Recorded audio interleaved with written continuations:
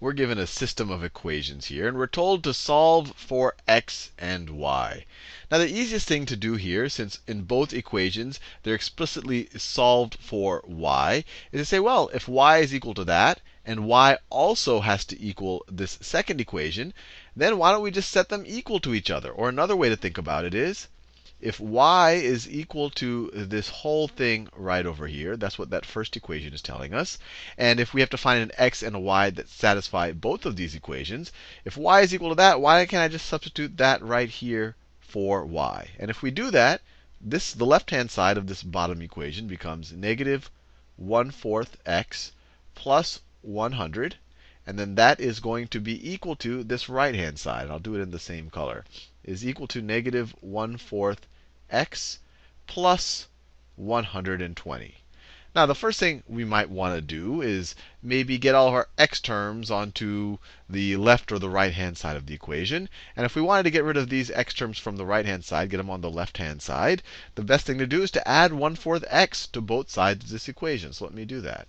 So we're going to add 1/4 x here, add 1/4 x here, and you might already be sensing that something shady is going on. So let's do it. So negative 1/4 x plus 1/4 x, they cancel out. You get 0x. So the left side of the equation is just 100. And then the right side of the equation, same thing. Negative 1/4 x plus 1/4 x, they cancel out. No x's, and you're just left with is equal to 120, which we know is definitely not the case. 100 is not equal to 120. We got this nonsensical equation here that 100 equals 120. So this type of system has no solution. It has no solution. And you know it has no solution because in order for it to have any solution, these two numbers would have to be equal to each other. And they are not equal to each other. And if you look at the original equations, it might jump out at you why they have no solutions. Both of these lines, or both of these equations, if you view them as lines, have the exact same slope. They have the exact same slope, but they have different y-intercepts. So if I just were to do a really quick graph here, that's my y-axis, that is my x-axis, so it's y and x. This first graph over here, its y-intercept is 100. Its y-intercept is, let me do it a little bit lower. Its y-intercept, let's say that is 100, so it intersects right there. And it's a slope of negative 1/4. So maybe it looks something like this.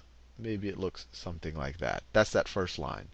This second line, I'll do it in pink right here, y is equal to negative 1/4 x plus 120.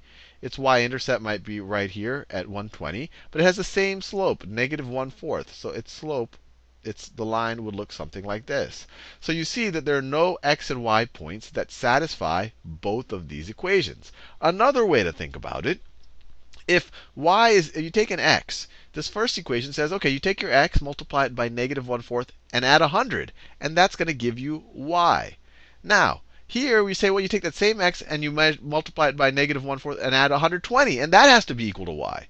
Well, the only way that that would ever be true is if 100 and 120 were the same number. And they're not the same number. So you're never going to have a solution of this system.